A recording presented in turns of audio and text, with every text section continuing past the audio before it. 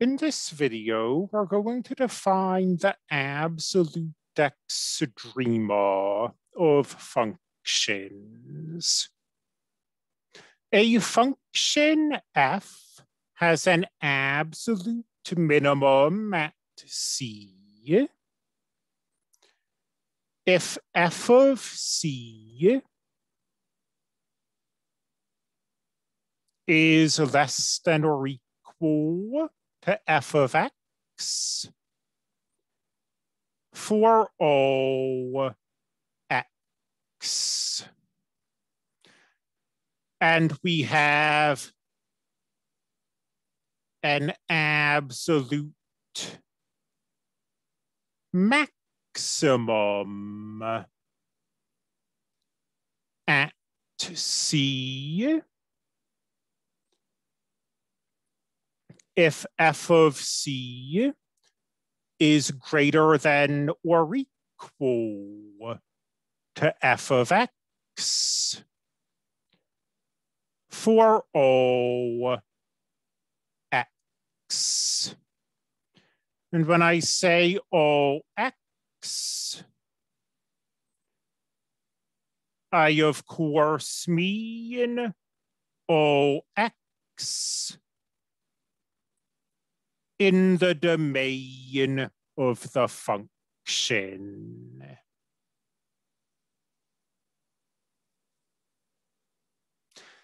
Having defined the absolute minimum and the absolute maximum, which are collectively known as the absolute extrema, let me make some observations.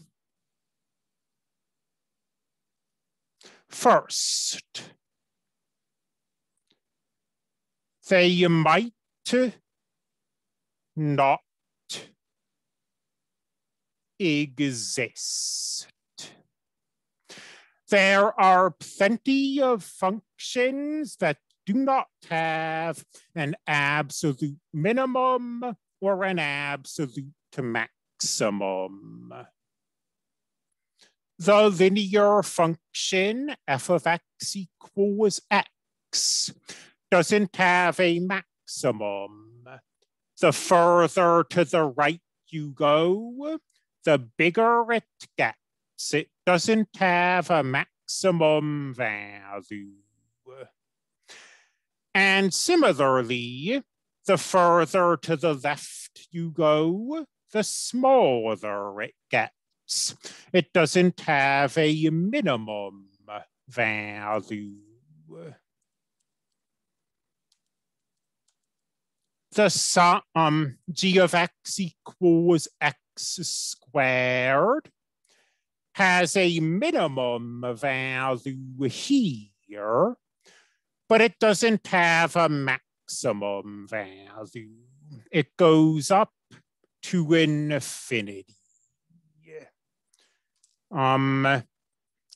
H of x equals negative the absolute value of x is the opposite. It has a maximum value here, but no minimum value. It just keeps getting smaller and smaller. So that's the first important observation. 2. Absolute extrema might not be unique. And that might violate our kind of intuition of what the word absolute means. I mean, you wouldn't say someone is the absolute best at something if he's actually only tied as being the best. But look, for example,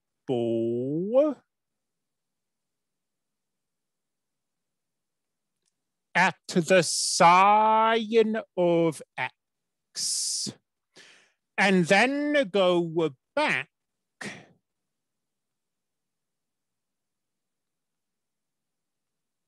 and look at this definition. You see these inequalities aren't strict. A minimum doesn't have to be less than all of the other values, just less than or equal to. The maximum doesn't have to be greater than all of the other values, just greater than or equal to. The sign achieves its maximum value of 1 here and here and here, in fact, infinitely often.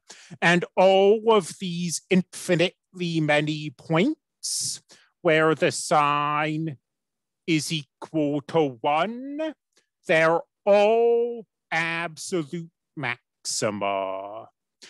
And similarly, the minimum value the sign takes on is -1.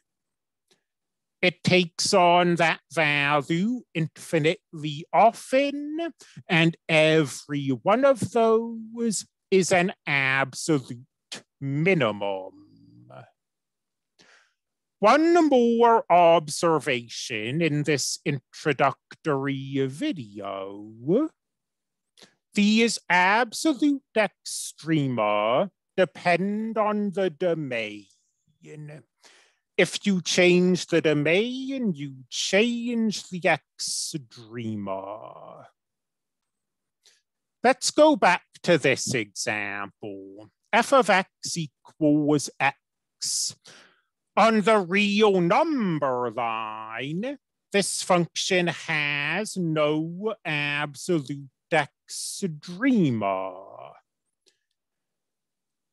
But if you only look at this on the interval from 0 to 2, suddenly there's an absolute minimum and an absolute maximum.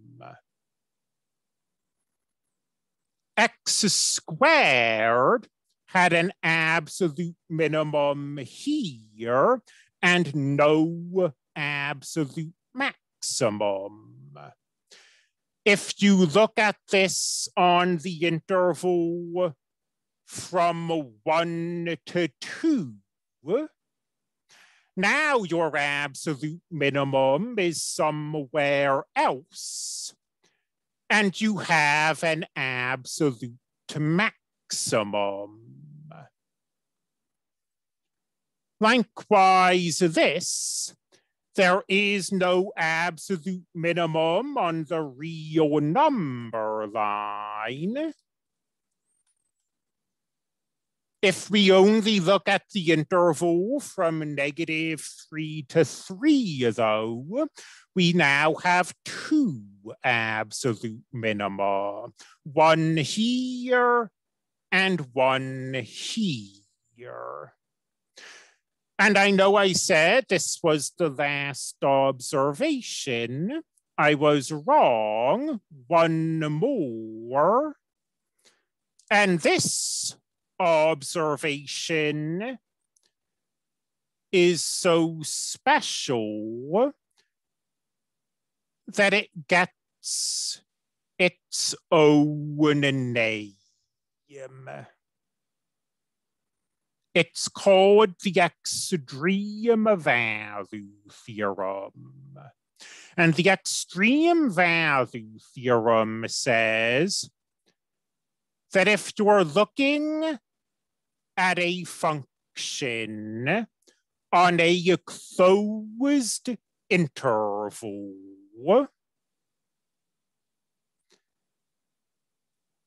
then assuming that function is continuous on the interval, it has at least 1 absolute max, and it has at least one absolute min. And now this video really is at an end.